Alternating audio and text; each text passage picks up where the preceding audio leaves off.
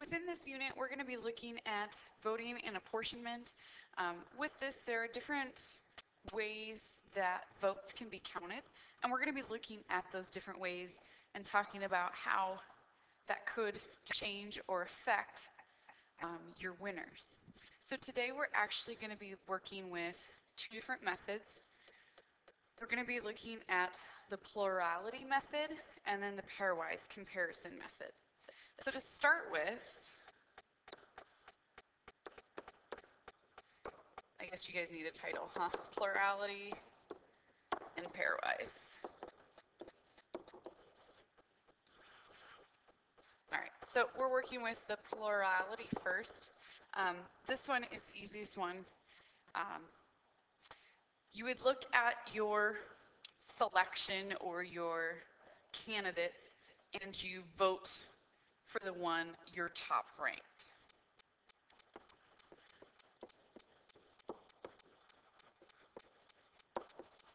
And this is the only vote that you have. So it's not like you're going through and going, okay, this person's number one, my number one choice. This person's my number three. You're only voting for your top ranked, and whoever has the most votes, whoever or whatever has the most votes, wins. I'm not going to go into this particular method. I think this one's pretty self-explanatory. I really want to work with the pairwise comparison method.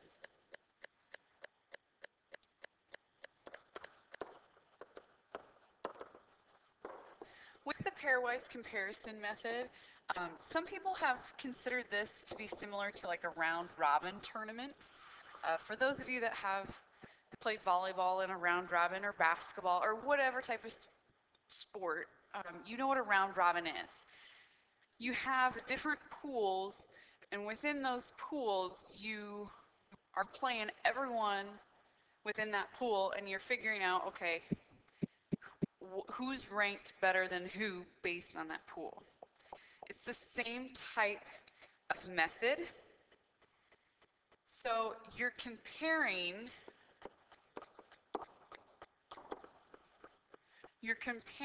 each selection, or each, we'll call it candidates to kind of keep it similar, comparing candidates to one another, then assigning a point.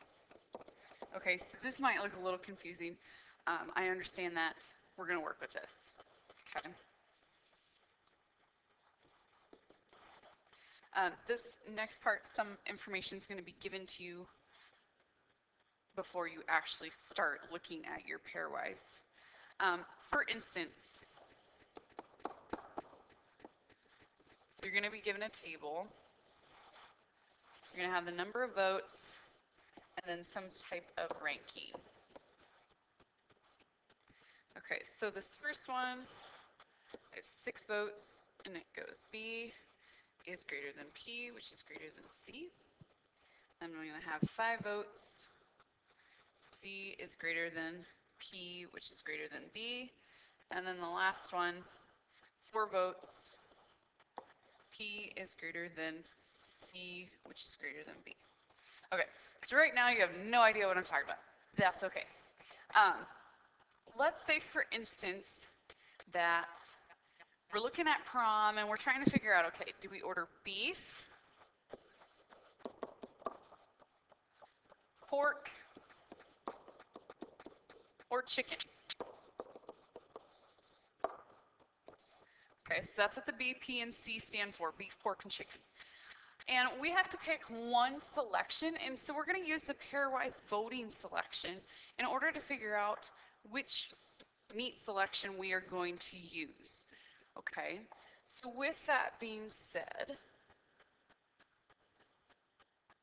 I'm going to look at different comparisons.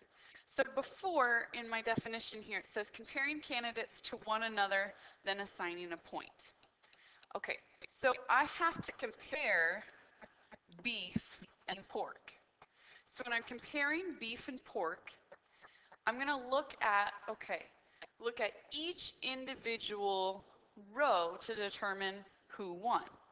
So what that means, I'm going to look at this first row here. Looking at this, who won? Did beef win or did pork win? In this case, beef won. So our beef is going to have 6 votes there because that's the number of votes. So now we're going to look at the next line.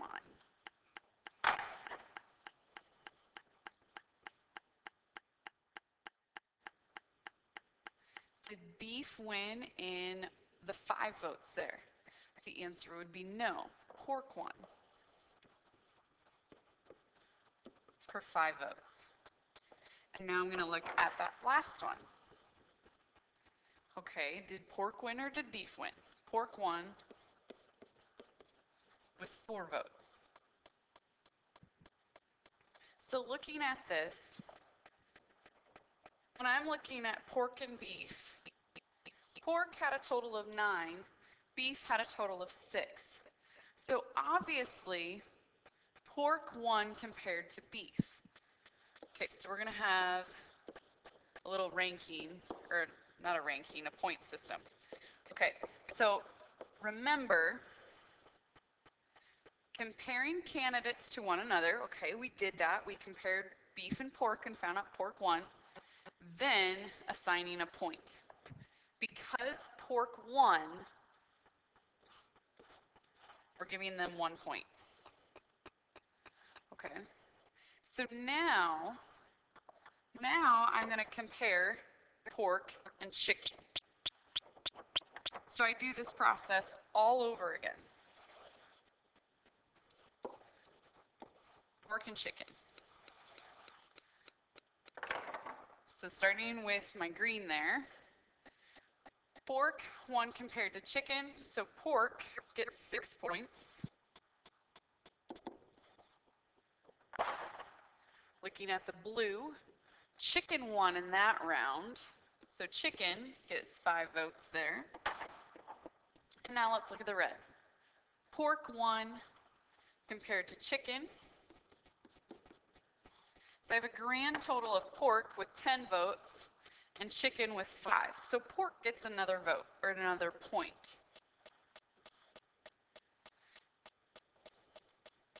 So now I'm going to compare, I got one left to compare, beef and chicken. I kind of already know based on this that pork's going to win. I only have one other point to go towards. And I obviously know that it's, even if it goes to beef or if it goes to chicken, either way pork's going to win. But I'm still going to compare them to see how they do. So with the beef, let's look at the top one. Did beef or chicken win compared in the 6 votes? Beef won, so they get 6 points. 6 votes. Let's look at the blue. Chicken won over beef. And now let's look at the red line. Chicken won over beef again. So chicken won that one with a total of 9 votes, where beef won with 6 votes. So chicken gets my point. So looking at this, I've got beef, pork, and chicken. Which one won? Pork is my selection.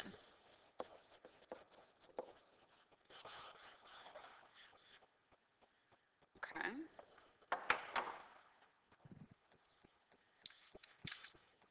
So it all depends on your ranking system and how many votes there are. So you're comparing each individual thing to one other thing.